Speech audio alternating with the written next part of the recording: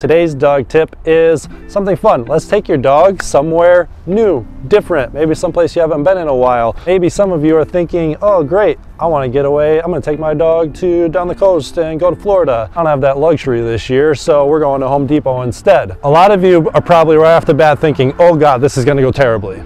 My dog can't do that, right?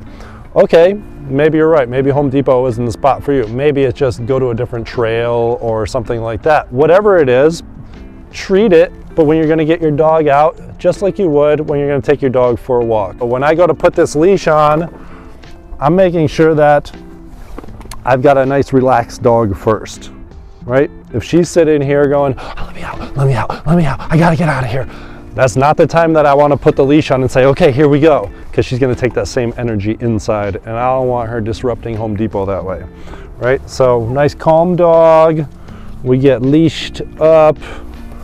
Very good, Layla. Okay, good girl. You might want to do a little bit of work before you get into the environment, right? So before I get into Home Depot, if she's jacked up right now and rearing around, I want to do a little bit of work with her first, right? Get her following me. We'll do some sit. Good, okay.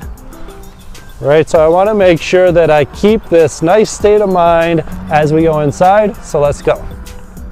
Good. So now, if you've got a dog that you're not real confident in these kind of situations, well, maybe it's a good idea, just don't push it. But if you got a quiet store like this or something, maybe it's a good opportunity to get them out here.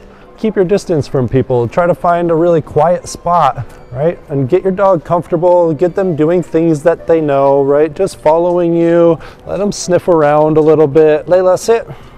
Good girl. Of course, we've got our treats. So if you've got a dog who likes treats, like most puppies, that's gonna help them to acclimate to. Good girl, okay? Good. So this is a good opportunity for socialization with your dog, even if you don't say hi to anybody. Right?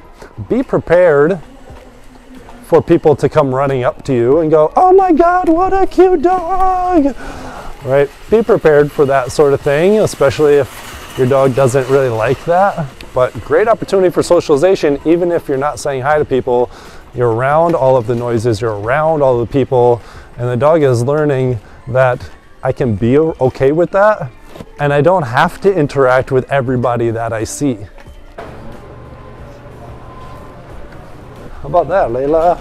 So basically this one is like, take your dog anywhere, have fun with it, be safe, be responsible. And if you're keeping up with the 12 days, then go ahead and DM me some footage of your dog getting somewhere out different and having fun with it. Thanks, guys.